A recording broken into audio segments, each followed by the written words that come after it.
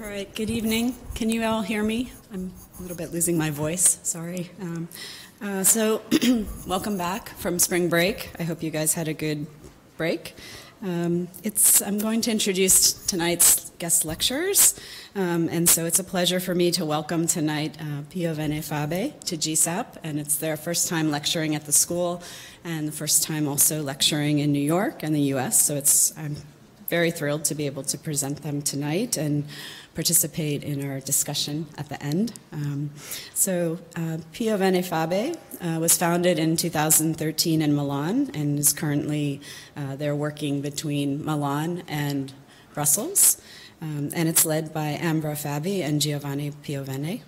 It's an architectural office that works in national and international contexts and is active in the field of architecture, urban research, territorial visions, and design. The office activity develops through commissions, competitions, publications, workshops, and teaching.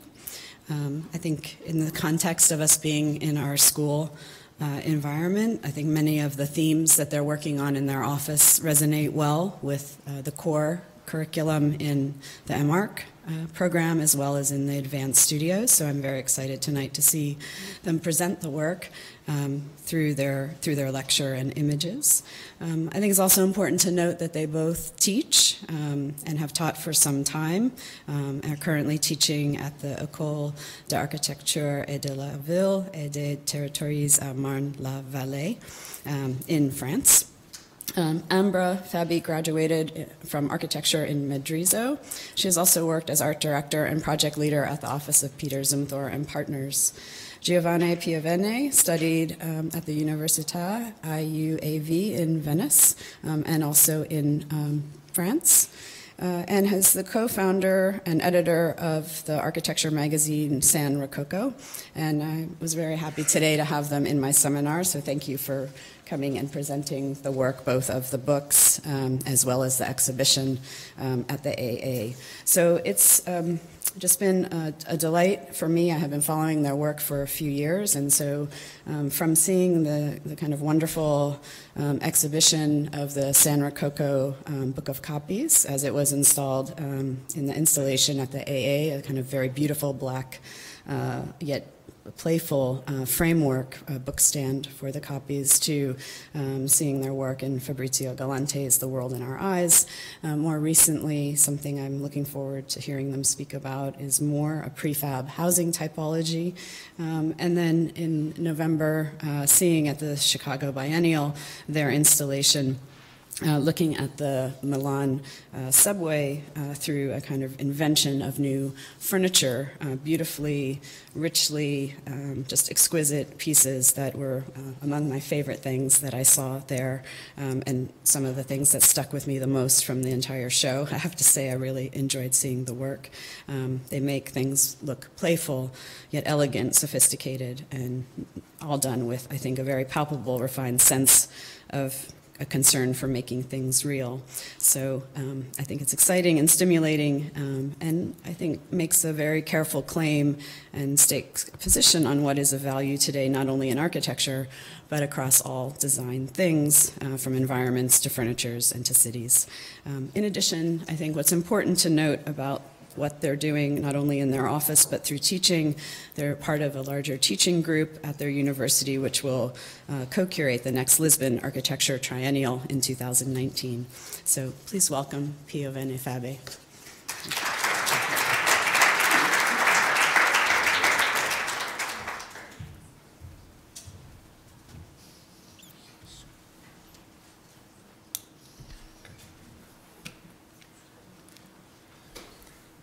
So thank you very much, Hilary, for the nice words you had for our work of appreciation.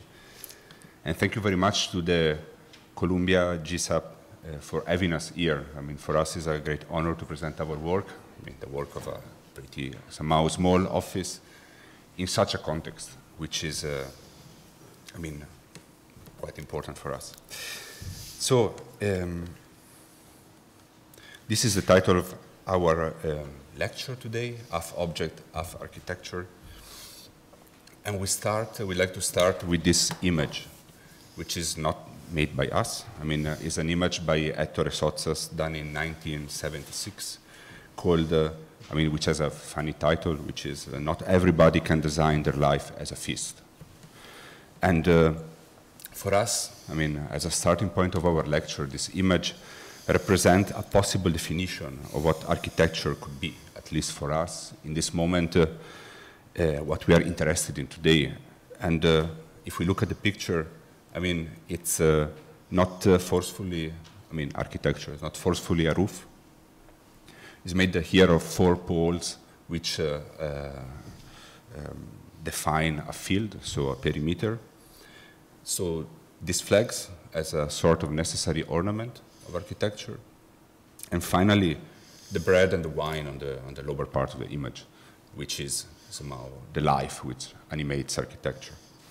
So regardless the scales of the project we're going to show you tonight, we think that we can find almost in every project this series of principles, characteristics. So maybe we start then with the first project. Which is a project about temporary architecture for a festival. So, okay. It was a project which was built, no, maybe let's start first with that. It's a temporary pavilion as in this image of a canaletto. Here, for instance, you see an image in which a temporary pavilion is done with very few elements, some poles, a roof. This is the San Rocco festivity, which happens in Venice. Here, these very few elements define an extension of the church, just with very few things. No. Here, this image of Michael Barthélemy Olivier. It's an image of the 18th century in which a prince, the Conti, make a party for another prince, Charles Guillaume Ferdinand. And it's really just a space for a temporary space for a feast, just a very simple element. So we got selected for this festival, a festival organized in Brussels in the context, organized by an institution, a public institution which take care of parks and environment, which made every 2 years a festival dedicated to the parks. So this is the edition of 2016 in which the curators organized the whole festival around the essential garden. This was the first proposal we did for the festival. This site was the main pavilion of the festival, which was hosting at the same time a space for a scene, which is the square piece, a distillery, which was somehow the core and also the landmark of the festival, which was also the place where all the activities were organized, and a cafe. And these 3 objects, somehow separated, they were kept together by a perimeter. So gradually, we got selected, also together with a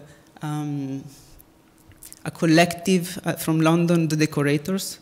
We got selected, and the project had to reduce to its essence, to its minimal, because of budget reason. And at the end, that's the result. In a way, a squared perimeter, which is at the same time the space, an outside space and an inside space, where all the activities can happen, and then surrounding it 3 minimal objects, 3 furnitures, which are spaces where you can almost not get in. And the decorators design pieces. As you can see here, these objects, they can open and they can scatter around pieces of the furnitures, which then populate the space for different activities. the roof can open and close. So in the night, that would become also the screen for the light to come. And yeah. So this is the distillation tower, which is a bit of an ambiguous object. It's on one side a landmark, which is visible from very far away. So then the distillery, really like a chemical laboratory where everything around the festival happens. And then it's also the support for the lamp. This object closes in the night, and it becomes totally white, and when it opens, it reveals the color. And the same is for the other objects. So then, here you see the relationship with the essential garden that was created in front of the pavilion, which then was nourishing as a primary material the festival itself. So during the festival, really, a lot of things were happening, like essential plant courses about how to cultivate them, how to use them, how to distillate them. The roof could open and close according to the weather condition. Kitchen courses and classes. And at the end, this pavilion was, in a way, a very small action in this park, but in a way the neighborhood discovered this place, which was in a way always there, but because of that, it took another life. So then, now to go on with that, this festival was very successful. The institution was very happy. Then they asked us to take this pavilion as a prototype and to make 5 kiosks in 5 parks in Brussels. We were, of course, very happy, but the program was somehow a bit different. It was not anymore this festival with these cultural activities, but it was really a kiosk. And so we had to reduce it even more to the core of it. At the end, we created a family of pavilions, which took the principles and also the construction of the previous one. These pavilions, so in a way the perimeter, the canopy, the kiosk, and then with few set of rules, we made the differences. So these rules are the way the roof change dimension to adapt to the site, the orientation, of course, in the site, and then the color. So the structure is always, the metal structure is always painted in one different color, and also the interior of the kiosk, and the outside is white, kind of white, exactly the same white of the fabric. So there are always just 2 colors. Here is the replacement of the pavilion, which was done for the festival. So you see it's much more simple. But in a way, we were very happy about it because we could really arrive to the essence of it. So we reduced until the moment everything which was necessary stayed.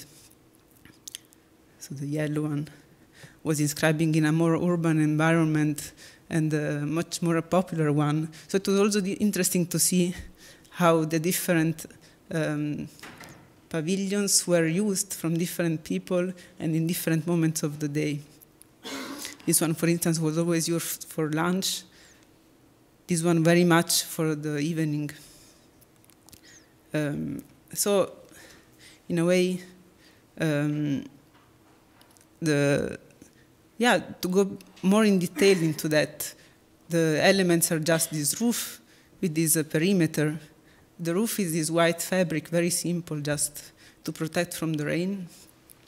It has few features in the sense that as a white element, looks really like a cutout. So it really cut out the landscape from the inside. It really becomes like a view. And at the same time, while being a fabric, it's very much alive.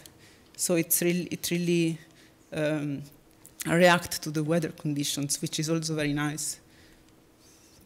And then there is the kiosk.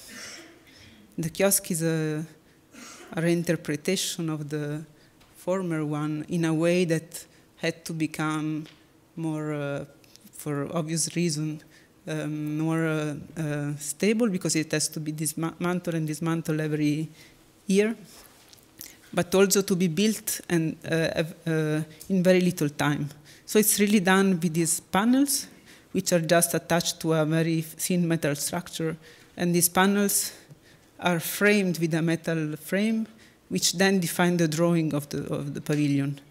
When it's closed, it looks all the same, and then, as you see here, the pavilion open on one side, and the bark comes out. So you see it here in the blue pavilion. It really changed a lot, the fact that there is this intense color on one side. It really gives something else, which it really makes the difference from when it opened to when it closed.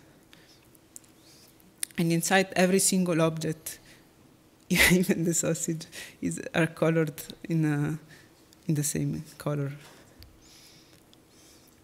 Here you see also these both details. The roof was really manually done, very much low tech, so that to open it and close it, you would need few people on one side and few on the other, and these cables would be the way to move it. So the back of the pavilion, but here you see also, so there is the roof, there is the canopy, the kiosk, and then there are a few little features, objects which populate the space. Here, the lamp as a landscape, which substitute as a landmark, which substitute the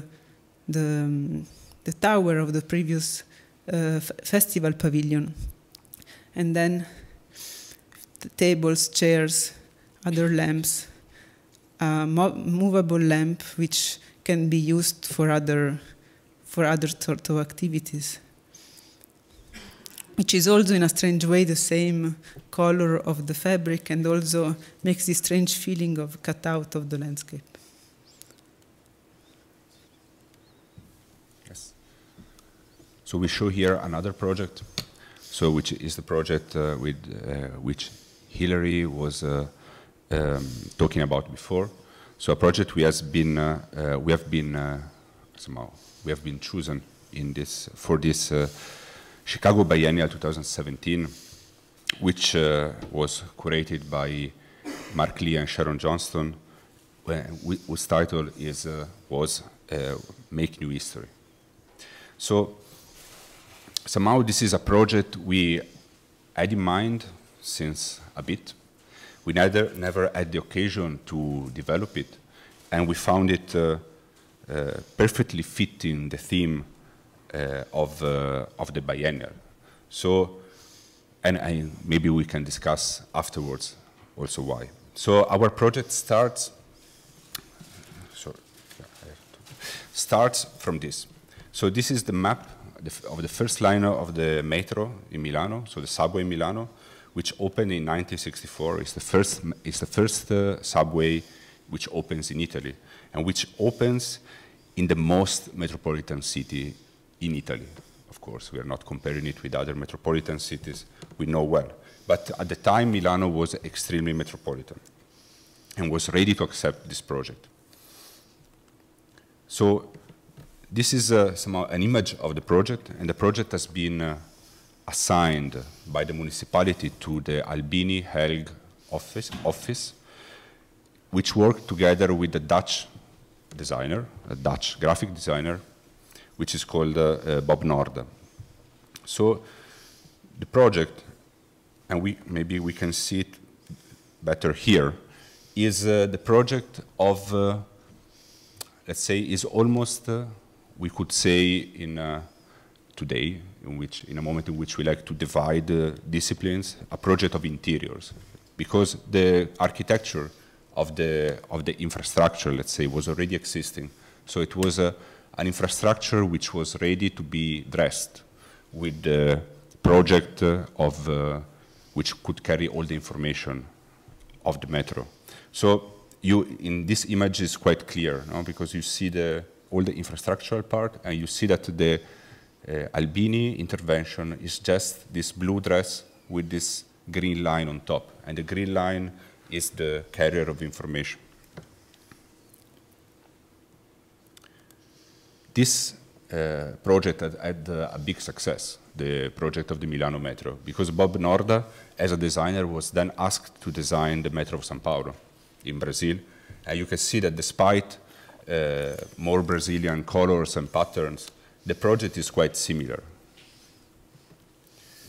And to add another little step to this, Bob Norda, together with Massimo Vignelli, founded the Unimark International Office.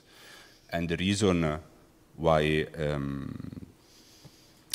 then Unimark Office was asked by the MTA to design the metro map of New York was because of this Bob Norda work. So if you look at carefully, you see many assonance among this project, so the project of the metro you take every day, and the metro, the initial metro of Milano. So for us, that project, the Milano one, is extremely important. And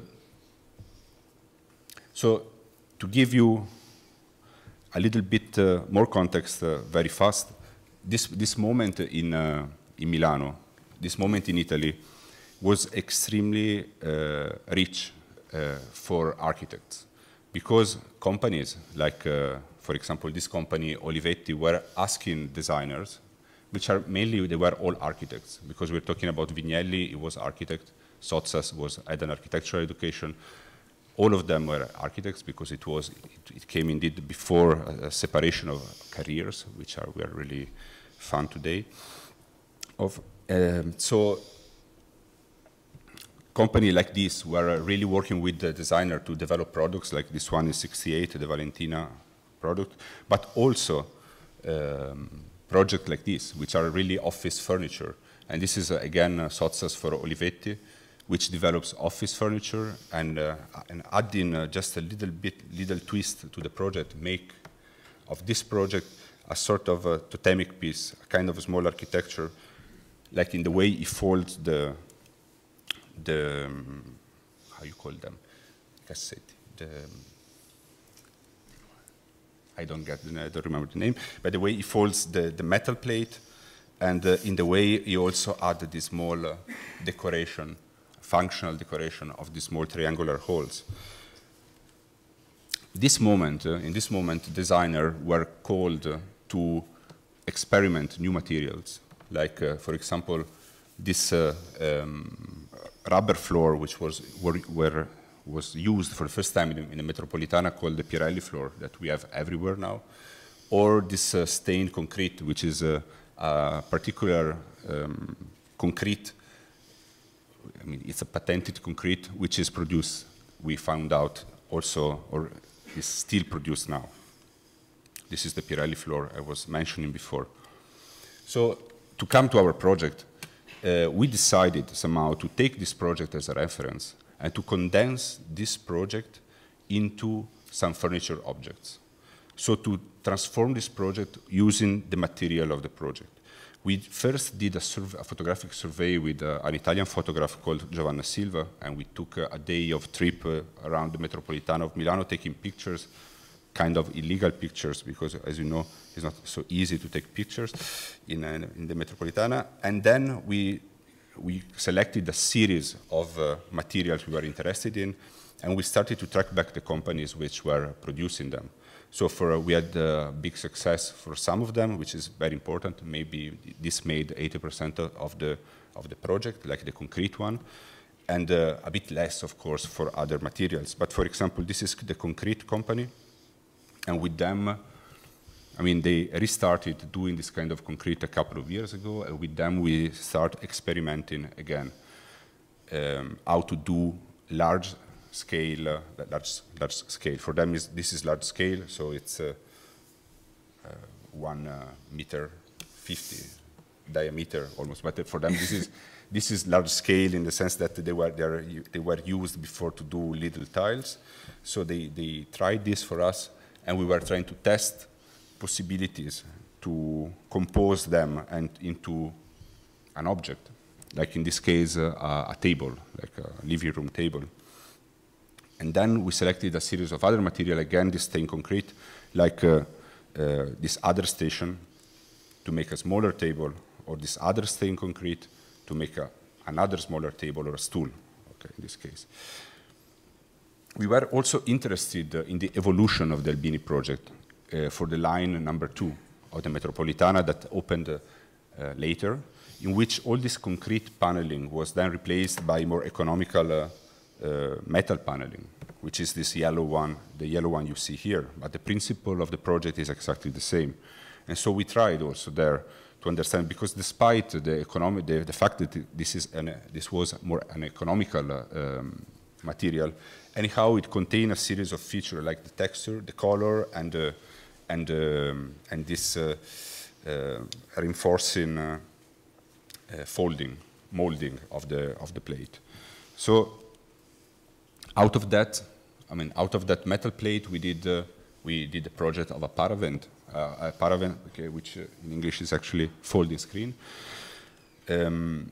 We found another one which we liked very much, and we were interested in, which is used only in one station because of historical reasons, which is this blue embossed again metal panel again, and out of that we made the project of a small cabinet, and then to finish the signature railing of the Metro of Milano, which is like kind of really the signature of the Albini Helg project, which is this red line, which indeed is part of the first red line of the Metropolitana Milanese, which brings the user to the train almost, which always end with this special curve.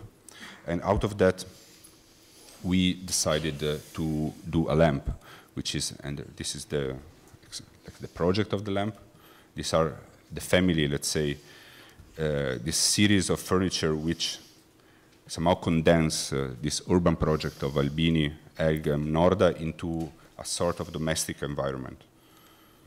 And this is the project in place in Chicago, how it was realized, and together with a good company of Point Supreme Totem on the back, which I think is not a case, that there were some assonance among the two.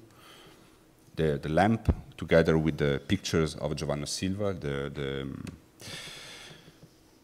survey she did with us in the metro, the lamp, together with other objects, the folding screen, the table, and the cabinet.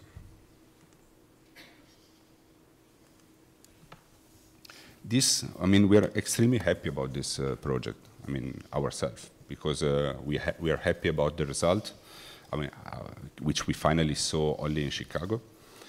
And we are happy because we will present, I mean, these objects will be realized again and distributed by the Maniera Gallery in Brussels. So somehow the Biennale project found a sort of continuation afterwards. Actually, to stay, the reason also of this Maniera collaboration is actually came for another project, which is a project, a much smaller project, which also almost in the same with the same timing made us work together, because in the fall 2017 the gallery was invited by an Italian institution which is connected with the Torino Art Fair to be present with some designer they have to select, which in this case we are, and we were associated with a stone cutter for the Val di Susa, which is a valley north of Torino. So somehow this kind of blind date, we had to deal with this blind date and try to understand what to do. And just to give you some insights, this is the typical stone of Val Susa, and it's not a particularly precious stone. I mean, it's the stone that you use to do sidewalks, like the border of sidewalks, the border of the road. And of course, in Val di Susa, you use it to do everything, like the balconies and so on. So, but it's not a very precious stone. It's a sort of granite. It's a kind of granite, so a layered stone, not particularly bright. So this is how the stone comes to the atelier of the stone cutter in big blocks.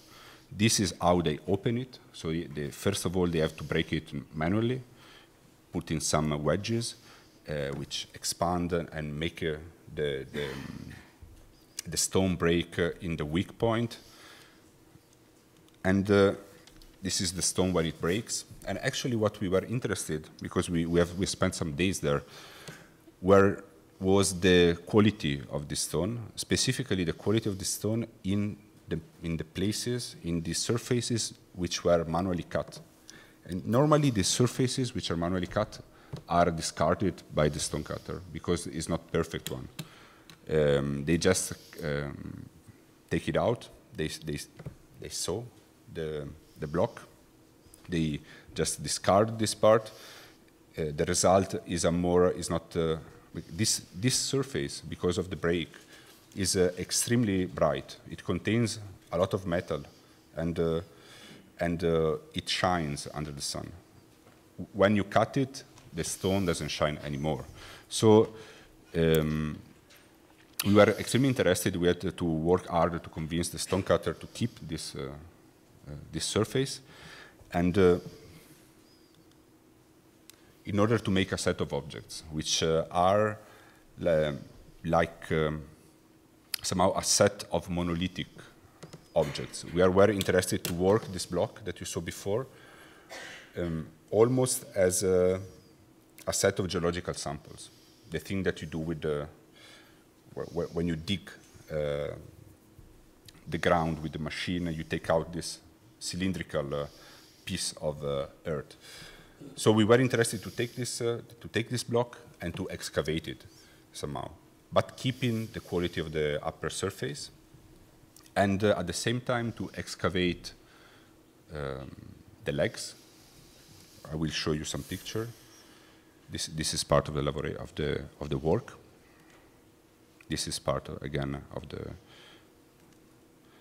And so the way in which this monolithic object touched the ground is also worked out of the same block, so it's excavated out. And this set of volumes, somehow, when put together, they somehow twist into something else. Like we like to think at them as almost micro models or somehow micro buildings. No? So when we do this project, we think about how they could compose an urban environment, even in the small scale they are. These images show a little bit the difference among the upper surface, which is bright, and the surface of the sides, which is cut with the saw, and shows all the layering of the stone. And this is the bottom of one of the pieces. So here we are going to introduce this project, which is an ongoing project, which we are going to present as a finished product by June, more or less. So here what we are showing is the first approach to the project, which was a competition that we won 2 years ago, I think. Yeah. So the project is, in a way, it's how to build a house as a product of industry, and it's a very strange question because the question is how to build a house for which doesn't have still a context, doesn't still have a place, and what to do with that. So we really, in a way, it's a house in which to make it you have to focus on the inner qualities of it, and so the project is in a way research on types and how these types they can evolve, they can compress, expand, how they can adapt, and what this type is, and what are the inherent qualities of the spaces we create. This is an image of Durand, Les Précis des Leçons d'Architecture, and it's just as a starting point. So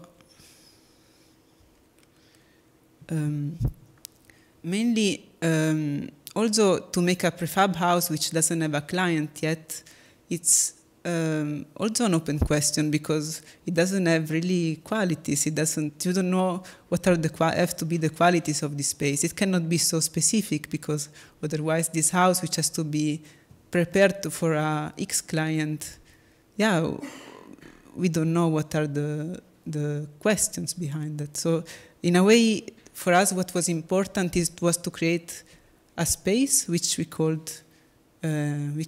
neutral space, a space which is big enough and simple enough to host whatever. So it's a space which, in a way, can be transformed through time. Although, if the house evolves, if someone else comes to live in it, it can be a space that takes other functions, and that can also host the same functions at the same time. But so to do that, you need also to create spaces which are very defined, and that also inform the neutral space with the basic uses of the house. And these spaces we call the edges, so the borders or edges. And we imagine this house to be the connection of two spaces, so a space which is very undefined and the spaces which are very compressed on the border of it, which are really specific, so which at the end could be kitchens, bathrooms, but also beds. So this is the first typologies we had done. It was two big spaces, and then in between, and these spaces were always framed by these other smaller spaces. On the roof, another space, of course, a bedroom. So it's just this one floor plus roof, but this, which you see on the left, could also become 2 floors. So the same room, the same typology, which has the peculiarity to be facing 2 sides, could be 1 or 2 floors, with or without roof. It opens possibilities. On the right, you see these small buildings. It even could suggest that it could become a bar, a building, made out of these typological apartments. So this is the expanded version of it. So instead of 2 neutral spaces, we have many more, smaller, bigger, very on the lower part, a very, I don't know, luxurious house with a gigantic space and smaller spaces on the side, or a symmetric one. So just investigation on what this idea could bring to. This is the cross type. So it's a space, a big space which is organized on a cross, and which could be on 1 floor, 2 floors, created a tower, create a bar. And then the mono-directional one, which would, I don't know, be possible to build towards a wall or with a very main view. And this could also evolve in the same way, so it would have these edges on the back and defining and divided the main spaces. And this could also become, if you think about it, putting them together, this could also become housing on a slope or almost like a fabric of buildings. And so here you see the one of the main space of the somehow the simplest type, the living room, kitchen / office. The kitchen is on the side, on the right, at the very end. There is a stair, but in a way you see that the space could host many activities. And here is the bedroom, where also the bed is not in the middle of the space, but it's put inside these edges. And this is a project which is the first time we present it, because it opened last week. So we also have very few pictures, and also in a way it's still not, we cannot still show it in its full use. It was a commission from the Beaux-Arts in Brussels in the occasion of their exhibition on Fernand Léger, which opened a few weeks ago. And they asked, because of Léger and of his period in which he painted mainly circuses, to make a space in front of the Beaux-Arts for the circus activities, but in a way in a larger term. So cultural event related to circus, real acrobacies, and so on. But the circus has always a weird feeling, because it's always, in a way, put at the edge of the cities in a forgotten land. There is always somehow a sad, sometimes a sad atmosphere around that. But then this very thin skin really separate this somehow sad and leftover environment from this magic world and surreal world of the circus. So also, yeah, the project was about that, what to do in a context. Now if you go back to our context, which was not really done for making a circus, because it is in front of the Beaux-Arts, which you see on the right, which is a beautiful building from Horta. But you see that the site is very narrow. On the left side, there is a building site. So in a way, yeah, it felt a bit like this. There was a space, which was a space in between, and at the same time on a slope, at the same time a place where a landscape project will come in the next months. So a changing environment to which the temporary pavilion which we built and which they asked that we could take away and put back again would have to adapt. But so, in a way, in this very narrow plot, the only solution possible was to make a half circus, which was fitting and giving this idea of grandeur, but not really being so big and fitting to this narrow plot. And also because in this plan you can see the intervention which will come, the landscape intervention which will come in the next months. So even there it could fit in the leftover space of this landscape intervention. So it's a project which could, now at the moment has been built in this way, but in the future can be built again in the next phase of the plot. So this is the structure. In a way, it was also very complicated. A circus has always these tension cables, but the site was done as such that it was not possible to put tension cable to build with this kind of structure proper of the circus. So the project became a structure which lays on its own and which lays on a socle. A socle which to make the very slopey ground flat, and which also has a very, in a way, strong foundations out of concrete. And it's, yeah, now I talk about meters, but I don't know if but okay, it's 14 meters, 7 meters radium.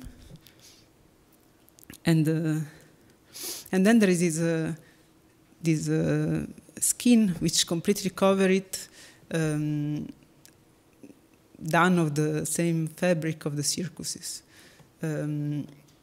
So the question was how, with the smallest intervention, to create a pavilion which would have give the idea of a circus, since the circus was not really possible to build there. So it was this half circus and this slope of the roof. And the fabric would be, of course, done in stripes, very light stripes, and we will explain later why. So beside these stripes, then there would be few objects which would populate it, or also give it, express it more. So the entrance would be an enlightened entrance. The star would be the landmark to say I'm here, and then some signals and so on. So these are the few pictures of the last week after the opening. It's yeah, in a way it's a very silent pavilion, in a way in which the colors are so similar to the city. So at the first glance from outside, it's a very simple shape, a bit mute, and it doesn't really reveal so much what is inside. Then inside it's a half circular space which is there to host these activities, and this, which in a way it's just a simple space, and it's done with just very few elements which you see here, which are metal structure, fabric, cables, and belts. But at the end, here we can find back this léger idea of having these spaces which we do not completely grasp. So the idea of the half circle, the idea of this horizontal line, there are these lines that become the drawing of Léger, in which you don't really understand how the space is. And these lamps which are there, which are opened switched on in the night, in a way, they reveal something which is very somehow linked to the work of Léger. So there is this white background, these black structural lines, and then there are these colors which gives this surreal aspect to it. And that's the way it looks in the night, and it totally changes the aspect.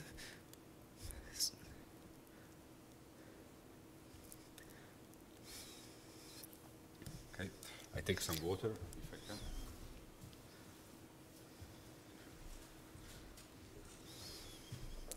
So we show you a couple of like the last two projects. Till now we have shown you small scale projects. We also would like to show you some reflection on a larger scale. And to start, we start with this project, which is the result of an invited competition we did back in 2013.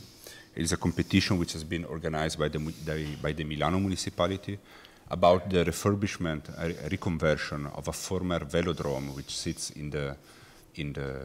almost in the center of Milano, the central area of Milano, which has been extremely important for the history of bike. It was, as you see, extremely populated. The problem of it was the weather. I mean, because of the weather, this wooden track, which has no roof on top, decayed, and at the same time, this wooden track, which was supposed to be measured 400 meters, was actually, with the new rules, the new measure was 397.7 meters. It means that it was not official anymore. So no more interest to do competition there. The structure decayed, and I mean, all this important heart of Milano, because it's still in the memory of the city, completely fell forgotten until the moment in which the municipality wanted to refurbish it. It's also important. It's an important venue because it was the venue of the big concerts in Milano, the important one. So the Beatles played there, and after the Beatles, the last concert was the one of Led Zeppelin, so Led Zeppelin in Italian somehow. But it was a great disaster because somebody had the idea of add to them a list of Italian heroes like Lucio Dalla and all these guys you see on the smaller lines, the neutrals, the rich and the poor, this kind of other. They were important, but at the same time, the fan of Led Zeppelin, they didn't like this idea at all. So what happened? It was a riot. So, and this poor guy Morandi had to escape this situation because he started to sing and the riot began. So no more concert, and also for that reason, this place was. I mean, this is the last bad memory of the place. And this is the actual condition. Actually, competition, we didn't win. Competition was won by somebody else, of course, but nothing has been done on the site till now. So this is the actual condition. So a forgotten place, used sometimes to play rugby, American football, not rugby, inside. So the team of American football of Milano plays inside. And then you have this big, huge public area, forgotten, kind of a parking area in front. I have a pointer also, which is there. A school with no gym is important detail. Supermarket and here on the lower part there is a big new development in the area of the ex-fair of Milano with 3 huge towers by Libeskind, Hadid, and Isozaki, and a big park. So this somehow is the head, somehow the mineral head of that big intervention. And yeah, so of course the municipality of Milano did not know what to do in the place. So part of the competition brief was also the invention of the brief, of the program. And we proposed for that a public space, first of all. Second, a public space dedicated to sports on wheel. So somehow a public space which could keep the memory of the place, but opening this space again as a public space. So imagine a stadium, an arena closed off to reopen it to the city. So somehow our task was to invent a sort of new kind of public space which could work at different scale. So at the scale of the neighborhood and also at the scale of the city and the metropolitan area of Milano. So this was the first proposal of the competition, is the proposal with which we have been invited. So we just gave this image, which is an image taken from a model, which somehow already contains all the elements of the project. So on the right, you see the stadium. What we did is a set of actions. So we removed the walls among the structure. So we opened up completely the stadium to the city. So we kept the naked structure. We connect like this the inside and the outside. we extended the small roof on top of the seats of the stadium toward the outside, covering the public space outside. And somehow we connected all the cycle path of the city, which were still on a project state, to somehow the tracks we designed inside this public space. So, sorry, okay. So you see here the intervention, again here, the same school which is, sorry, the same school which is now connected. This is the inside of the stadium with the tracks we designed, and as you see, I mean the three towers here are the development I was talking to you about, and all these red lines are the official bike tracks of the municipality of Milano, which we connected with a series of other tracks we designed. So somehow official tracks becomes playful paths in this case. At the same time, inside this stadium, there is still the possibility to do official sports. This is our idea. And this is a bit light. You see all the roof that covers the area. This is a zoom. Oh, wait. This is a zoom where you see what kind of activities we envisage. So apart from the skate park, the playground, the school, for the kind of a school of a circulation, you say, like a kind of a police school for the kids to learn how to bike on the street of Milano, very dangerous street of Milano, and inside all the tracks, and also an infrastructural area of the roof, which could serve as support for small concerts, for example. And here the fields close by the school. So the school somehow, the idea was also that the school could get a new gym, a very big one, for the sports. This is a zoom on the market area, also with the, there was a big project of diverting the traffic from that street to another street. We did with some mobility engineers in order to connect really the public spaces. The concert I was talking to you about, there, while there is a bike polo match in the middle of the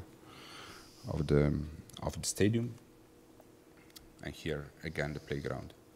So this is the plan of the project.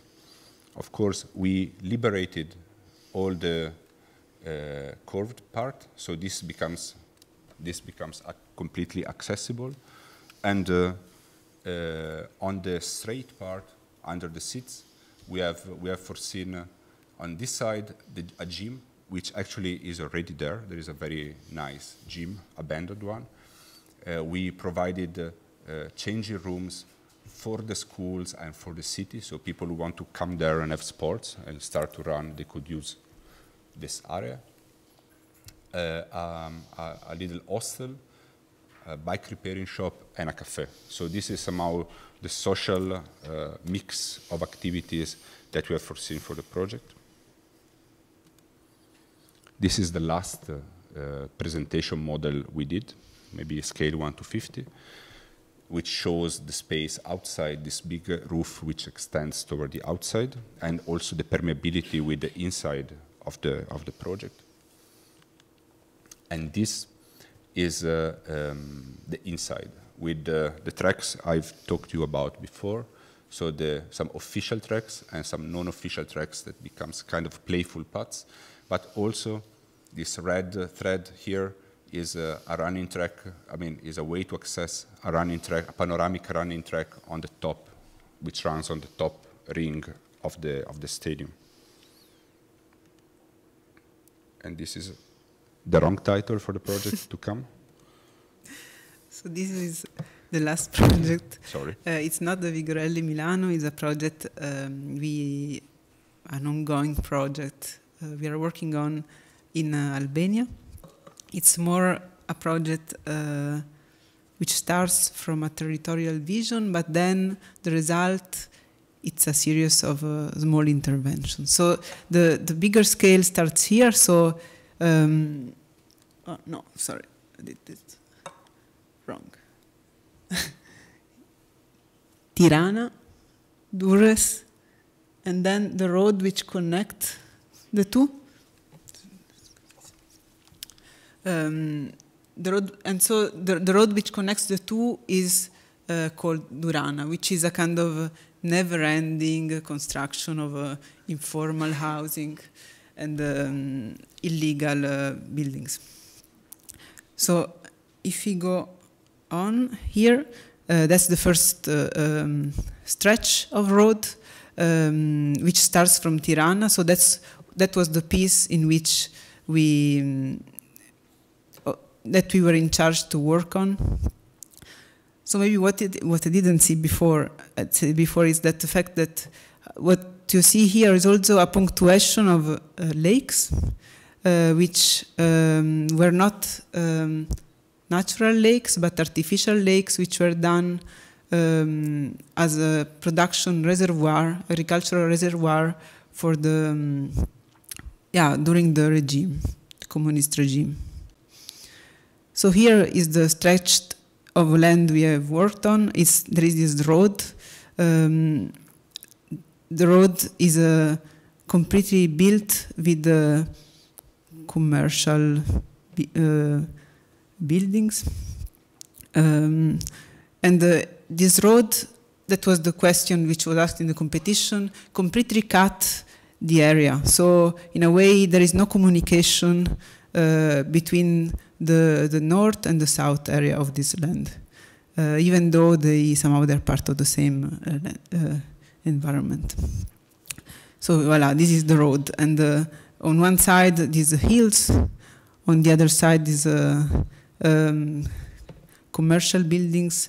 And on the very end, these mountains. So in a way, the whole project lays on a big valley. And this big valley has several infrastructures which connect, which runs through. So this big road, which was the main issue, the abandoned rail track, some rivers, and then a punctuation of these lakes. So the project was, in a way, not to build bridges, as somehow we were probably asked, but to think of how to change the use of the landscape, or the way the people would use the landscape through a series of section studies, which you see here. So there is section 1, 2, 3. Oh, what there? Oh. Yeah, it's the old way we call sections, but it's okay. Okay, I don't remember what they're called. But so. So these sections which would go from the river to the lake each time, and they would cross all these other infrastructures. Then this was not supposed to be a total project, this section, but it was supposed to be a study section in which, through a series of punctual interventions, we would try to change the way the inhabitants use this space. And and then we made some focus studies. So 2 of them being on the road, on the main road, F1 and F2, and then the third one being on one of those lakes. And what you see here in red are the possible interventions. So you see it's a constellation of interventions on a rather small scale, which then would allow this landscape to, somehow to be connected just by these small interventions, which are rather small public scale, maybe sometimes just add a bench, sometimes add a series of lamps, sometimes a pavilion, but always starting from what is already there. So then we focus on this, in a way the project went on, but we focused mainly on the area around this lake, Kashar Lake, which is also one of these water reservoirs, to turn it into, from productional lake to a leisure one. So the project was, to redefine a light path around the lake, and through a series of small pieces, like a beach, a platform, and a diving platform, to how to change the use of this place. Voilà. Thanks.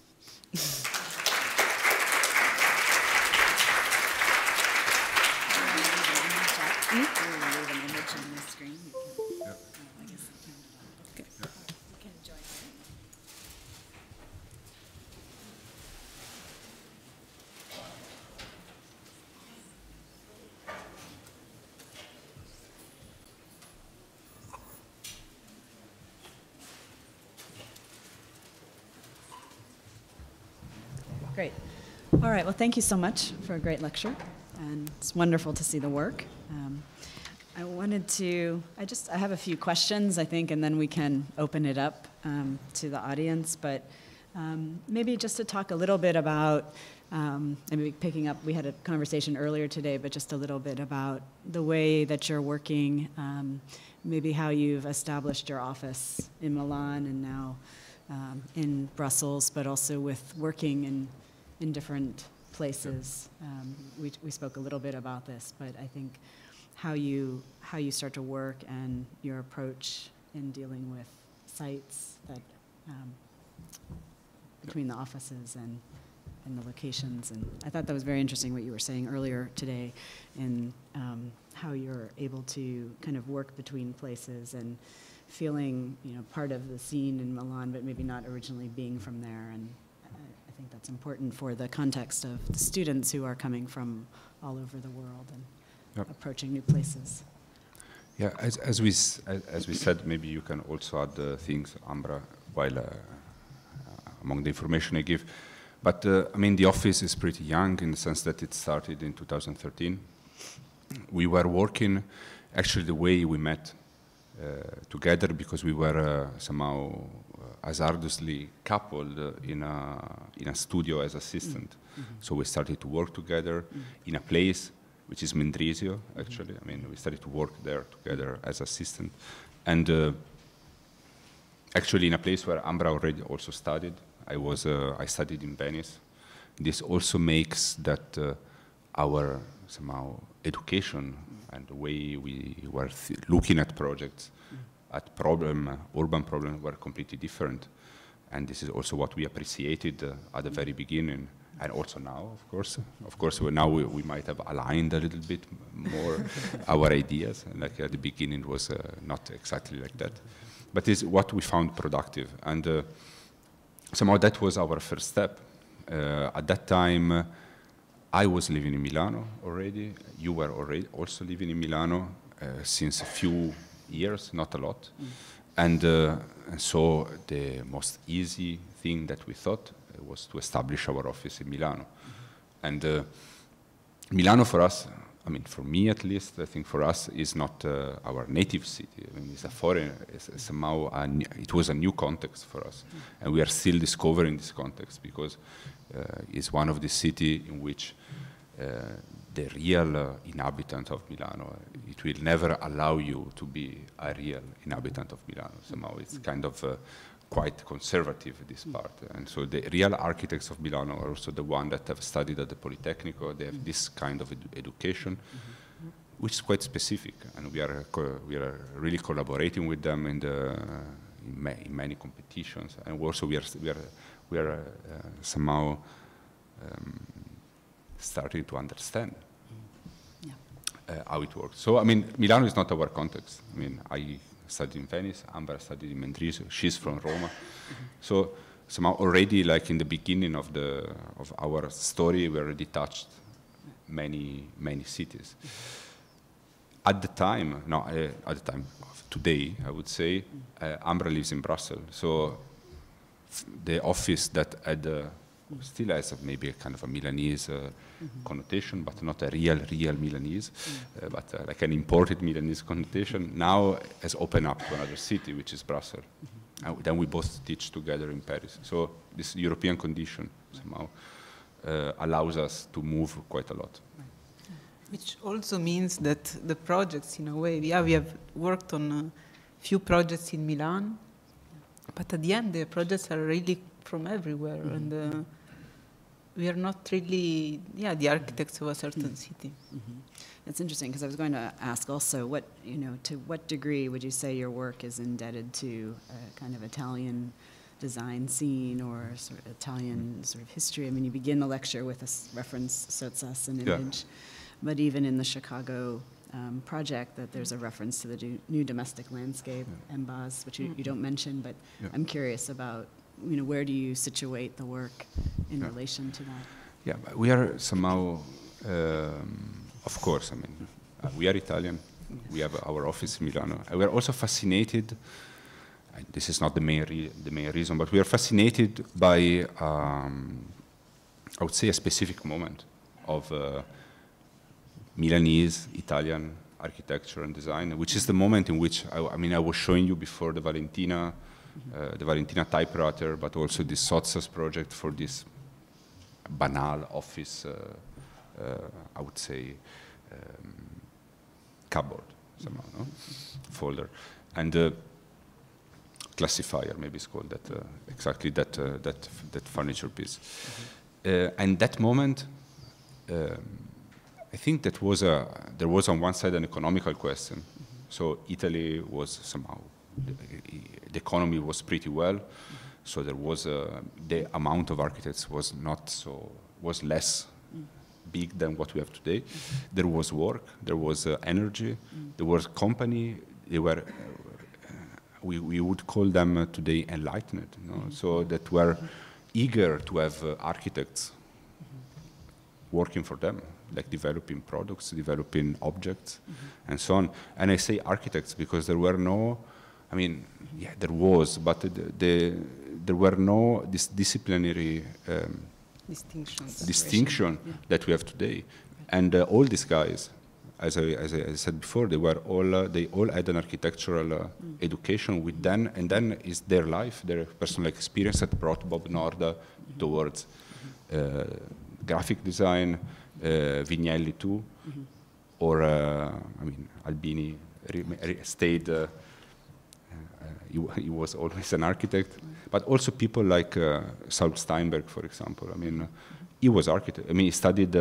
He took his diploma in Milano in the Politecnico, and so he's also architect. This kind of pre-world, let's call it, in which there was this architectural education that allowed you to do all these kind of jobs, while now you have to study interior design, graphic design. We are heading towards this society that, with our project and also our attitude towards, yes, we can do small objects, we can do a pavilion, we want to do the stadium. For us, there is no difference. We don't feel that we need a designer to make this stool, or we need I don't know, a planner to do a urban planner to do the stadium. We like to somehow tackle all these things, these scales, these objects, as they are the same thing, as they were the same thing. Sorry. But also, if you take examples like Branzi or Superstudio or Ugo Lapierre, all these people were always working on different scales, and that was pretty normal. Right. Yeah. How do you, let's say, think about then, or define maybe the relationship between architecture and furniture? Yeah.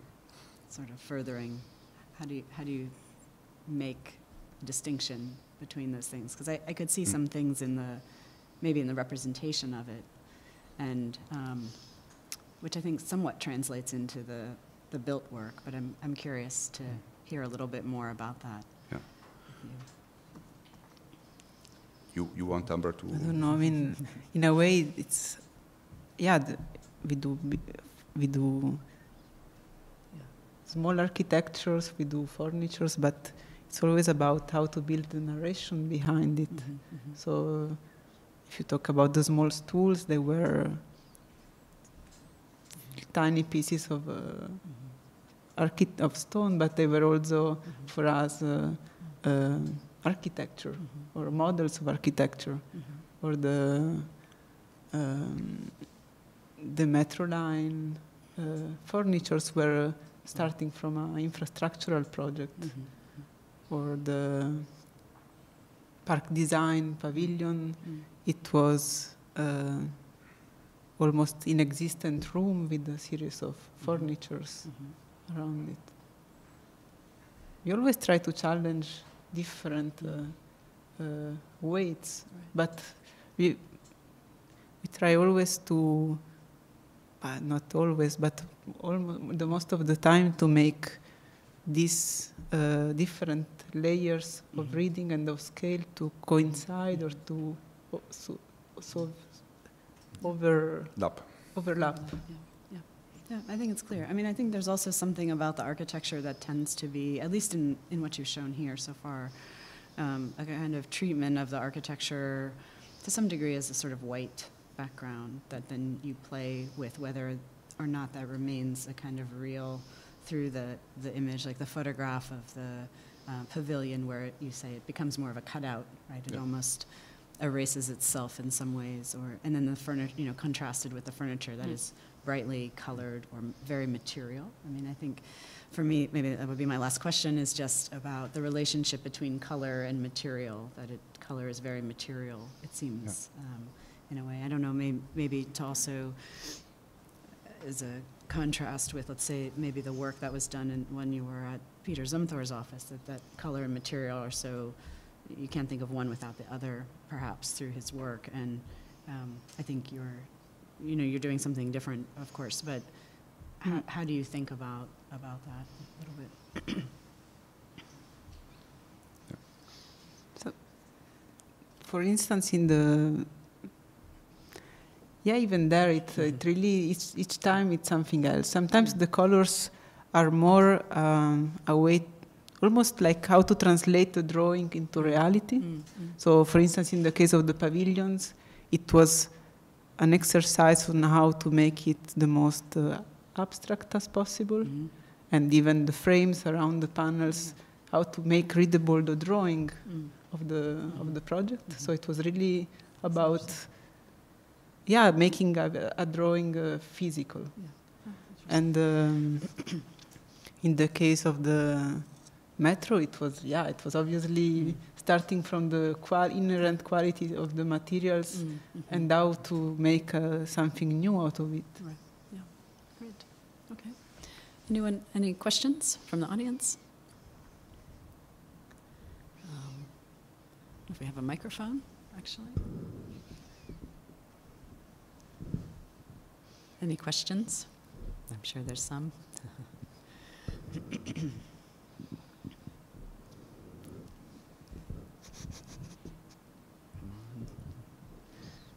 Everyone had too long of a spring break. Good. There we go. Hey, I have a question. So, hey, does this work? Cool.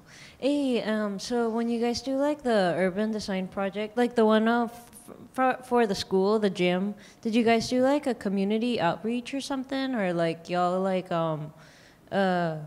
wait, how do you say this? Sorry, I'm asking the question without thinking about it. Or was that part of the program? Was that part of the program, or y'all like did community? No. I mean, in that that exhibition, this competition had no brief. I mean, the brief was the building and the fact that we had to do something in the building. The municipality did not know what, so we had to work also with somebody like programmers somehow, people who are able to program activities, to understand how some activities could be sustainable, because of course you can have a lot of good ideas, but then there is also an economical factor behind. So this, if we do something like this, it should be economically sustainable. But the whole brief, the idea to open it into a public space, the idea of putting an hostel there, to connect it with the park on the south, with the school on the west. I mean, all these things we did because we were extremely convinced that we needed not to, in that case, not to build a sort of objects separated from the city, but really to weave all this connection through the building and make it part of the city. So to somehow create a sort of fluidity among the outside public space and this enclosed one. So as soon as you enter this arena, you are in a completely different space, but still a public space, but of a different kind.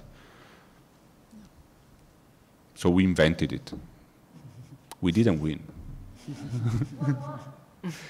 Another project, but another project which, what I can say, I mean, it was a bit bizarre on if you think somehow from the American perspective, I would say, because that project kept the American football activity, but it completely cut the space behind the, how you call it, you don't call it goal, you call it when you put the ball on the other side of the line. No? So I immediately imagine all these players running to reach and immediately finding a wall of a glazed window of a shopping center to bump. So I imagine the activity would have been like inside the shopping mall to look at these huge guys bumping on the screen, on the glass screen. So I mean, it was not a very visionary because it was it transformed this project, this velodrome, into a mall. It kept some sport activity like the American football one. At the same time, yeah, it was it would have destroyed really the idea of that space, and but they didn't do it because I mean this is also like part of the somehow Italian context. They didn't actually check with the historical preservation office if it was possible to transform that building or not. It turned out it was not possible. It was protected. So I mean they organized this whole competition. Inviting people from outside, paying them because it was the people who were invited to do this was paid, and then you discover you cannot build the project. So, in this case, luckily, but because the winning project was not super good, but yeah. Kirsten, we have a question. Kirsten, wait for the mic. I was hesitant if I had to ask a question, but then I thought maybe why not. No, well, I was wondering to what extent you see your own work as, it has been mentioned somehow, as a continuation of, or at least as the ultimate consequence of the Florentine radicals. It's to say that after declaring architecture impossible, after spending some time in Milan, you seem to propose an architectural practice without architecture. It's the city, or it's the landscape, and it's, well, urban furniture and furniture. Everything else is taken away. Even the house, up to a point, well, it was called neutral, or whatever you call it. It's at most an envelope. The furniture has to do the job. So is what we see, is this a statement of intent, you think? Or is it merely, I would say, the result of, I mean, a selection of the day? So in other words, are you gradually working towards an architectural practice without architecture?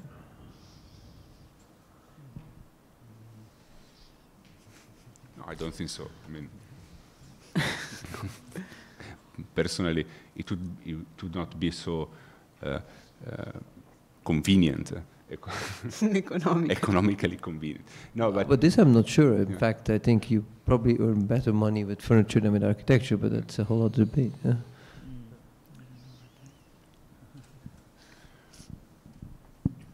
No, it's difficult to.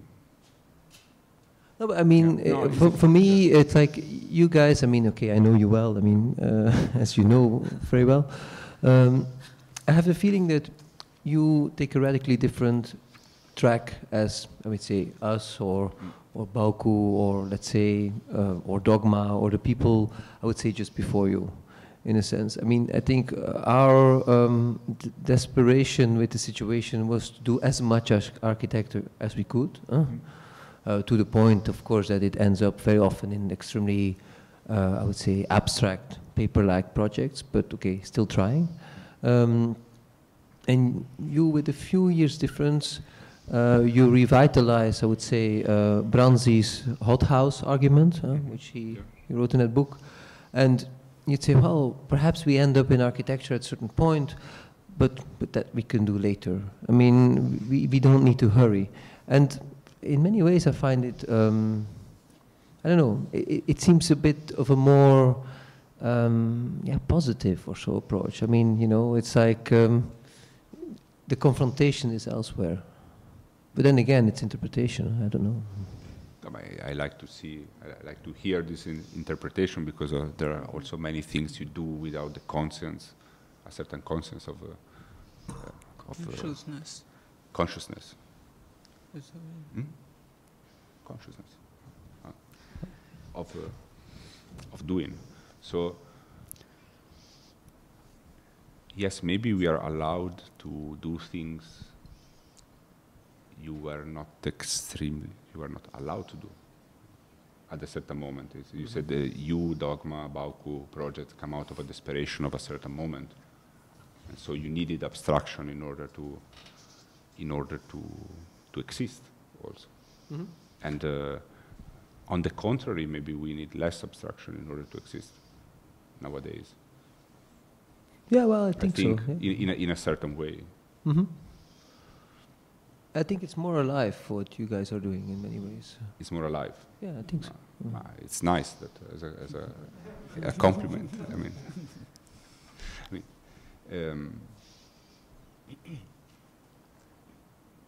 it's true. I mean, there is also, how to say? I think that in a certain moment, a few years ago, I think there was a sort of fear of like a postmodern fear somehow.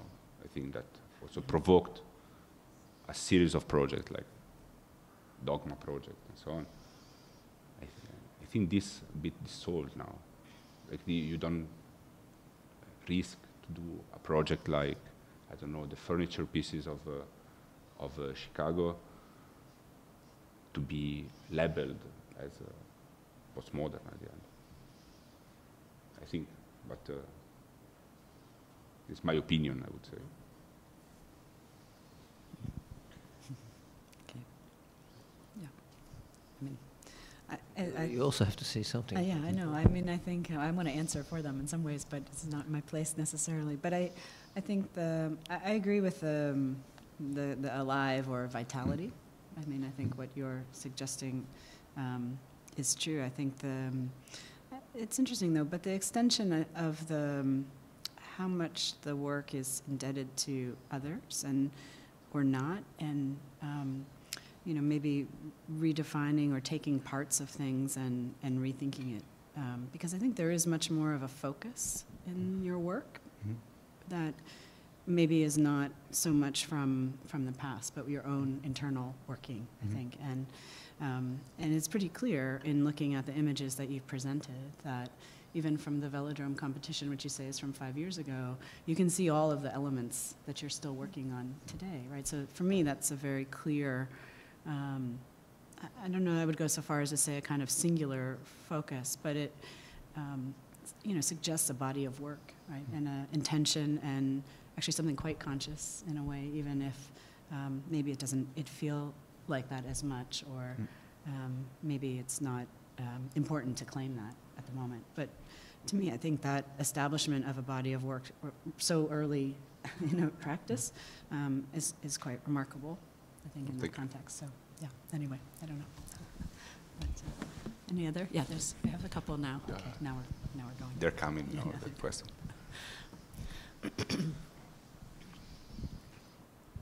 Hi, I was wondering if you can comment on your relationship with the use of references and the continuum of architecture across history and how we fit into it. I feel like we're quite fearful of using references sometimes, and you guys seem to just so seamlessly do it.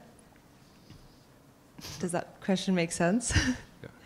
Yeah, the relation with references, you mean? The relationship with references. I lost a couple of words. Across history, the relationship with references and how you use them to fit into kind of the history of architecture somehow. Yeah.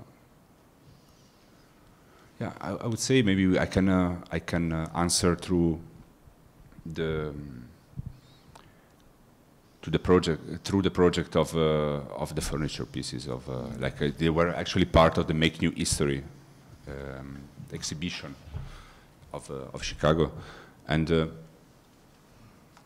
for us, I mean, it was quite clear. I mean, it's a difficult question. I mean, this Make New History question. I mean, your question, but also the question of the Biennale. I mean, it can turn really into, yeah, how to say,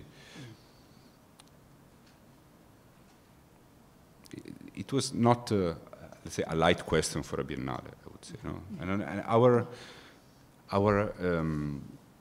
interpretation, which came also, I don't know, maybe the lightness with which we took this project is also because we had this project somehow in mind, and it's something we wanted to do already, and this became, I mean, somehow the project doesn't spring from the question, but it already answered maybe the question. No? So, but we didn't have to sit at the table and to think, okay, this is the question, now we have to make a project which answers this question, and how we do this. It's something that was already there around, and somehow there was this coincidence. And for us, in that case, I mean, the reference is somehow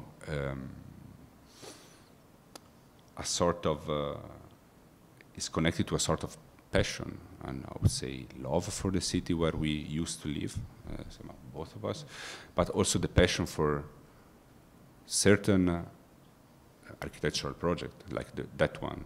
And for us it was natural to take part of this and to transform it to something completely different in a different context. So, I mean, it's clear that this, I mean, when you see this set of objects together, they are the Metropolitan of Milano. I mean, it's clear. I mean, you see the lamp, you see the stained concrete. If you are from Milano, you understand what it is.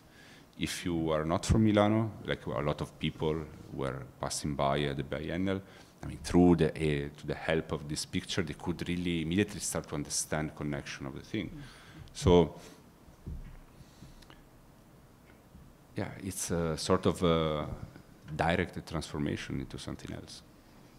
But also, if I can add something, it also wants to bring back a certain reflection about contemporary time, in a way how at a certain moment in time there was this big energy and production, and things were done exactly for that. There was a huge energy to build the metro line, and new materials were tested, and while nowadays basically an architect choose something out of the catalog, and that we found it very interesting that we would bring this reflection just by comparing these two moments, no? By also showing these materials which are so specific and that they've been invented for this metro. Then we wanted to say, look what has been done at a certain moment, and look where we are now, without necessarily being too critical, but also just to bring a reflection out of it. That's great. I think we have one here in the middle.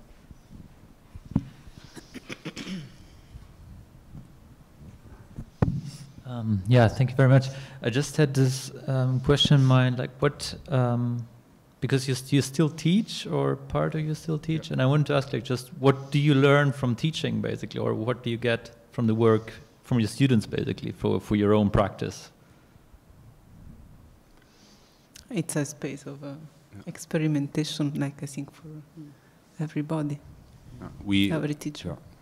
We somehow met through teaching, so we start to exchange our ideas, to have our first contrast, making the critics of project of student, having the first ideas. We decided to participate to the first competition because we were in the same learning, teaching environment, and we found this very productive, and we kept this through the years. I mean, we started to get teaching together, then we separated somehow, also for job opportunities and so on. But and we're now teaching together again. And of course, it's the space you dedicate to teaching is 100% part of, I would say, the production of the office, not because you use studios to produce your project, of course, but it's because it continuously refresh, renew your knowledge. And the debate among us. Yeah. In a way, we met each other by debating on architecture through teaching, and that's the way we can keep in talking about it, not in a practical terms as in the real projects we do, but more on a wider term. But these historical references from the 70s and 80s in Italy, they play a big role in the way how you teach, or not so much? I would say not really, no. They were interested in that, but it's not what we are teaching at the moment. You never know. I mean. Yes? Some of your projects involved conversion of lakes into other uses, like a Kasha lake. What other uses did you intend in your projects? In the lake of Kashar. No, I'm thinking if there are other projects with lake, but I mean that specific project we did, which is still not realized. Somehow it's on hold, and we hope that the city of Tirana soon will arrive really to the edge of the metropolitan area, and their interest will touch also our project, which is there waiting. So I mean, mainly, as Ambra was saying before, like Albania was a communist regime. Till 89, of course, played a role, like I think till the 90s, like early 90s. As many communist regime, it was a sort of hydraulic empire. So the state, the planning of the state was total. So, and specifically in Albania, which was one of the most, it was somehow the North Korea of Europe. Nobody knew what was going on in Albania. And the state were deciding at the time, if you would have been a farmer, if you would have been an engineer and so on, and if you would have been a farmer, they would have decided where you had to work, in a specific place. I mean, there is no possibility to move. You know? So all somehow the balance among city and countryside was fixed by the state. There was no possibility to go out of their boundaries. And all the agriculture was organized to feed the country, because little by little they cut all the economical relation with the other communist countries. They were arguing with China, with Russia, Yugoslavia, of course. And so they were alone. So they had to produce everything they had what they had to eat at the end. So the lakes were extremely important because they provided all the water for agriculture. And this, after 89, so the 90s, all this hydraulical network was destroyed because everybody started to build their houses on the agricultural land. Like the first act of rebellion was to go from the countryside, from the mountains, to go to Tirana and to build a house in Tirana, because that was the city of opportunities. So it means that they needed space, they needed plots, everybody occupied some agricultural plots, and all this network of hydraulical networks was cut. So our project, I mean, does not foresee to rebuild all this hydraulical network because it's impossible. I mean, the current urban development does not allow to do that, but we want to restore little pieces. And for example, for the lake, our idea was indeed to transform this lake, which was once upon a time working for agriculture. Still a little bit it does, but not so much, but still drains the water from the from the sides of the hills, so the water drains into this big basin. And we wanted to transform this urban/agricultural abandoned landscape into a park which is an agricultural park, but also a leisure park, with a very delicate act. So tracing the path around the park, reinforce it with some key objects. So some of them are big objects, like the diving platform, the beach, the floating platform, and so on. Some of them are very small objects, so the system of bench, what you use for urban design, so a system of bench, the dustbin, all this kind of stuff. So bigger and smaller objects. So we felt that in the memory of the place also, I mean, this lake are extremely important, even if it's a memory that has been rejected as a bad memory because it was part of the regime. At the same time, we wanted to turn that into a positive aspect. So to revitalize this lake idea. This lake are amazing. The landscape around this lake is something really beautiful. I mean, we spent a lot of time there at the lake. Yeah. Yeah. Great. One last question. Anyone? All right. Well, thank you very much. Thank you to you.